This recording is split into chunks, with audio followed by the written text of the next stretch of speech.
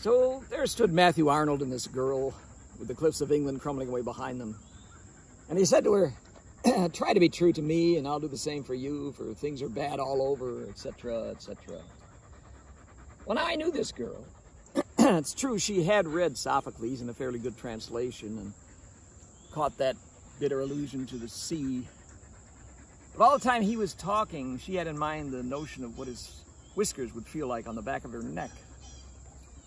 She told me later on that after a while she got to looking out at the lights across the channel and felt really sad, thinking about all the wine and the enormous beds and blandishments in French and the perfumes.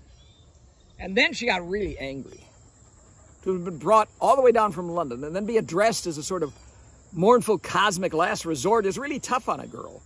And she was pretty.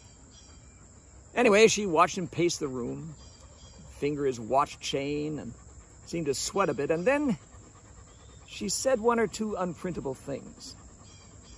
But you mustn't judge her by that. What I mean to say is she's really all right. I still see her once in a while, and she always treats me right.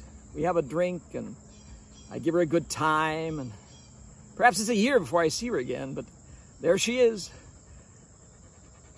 Growing to fat, but dependable as they come. And sometimes I bring her a bottle of Huit d'Amour.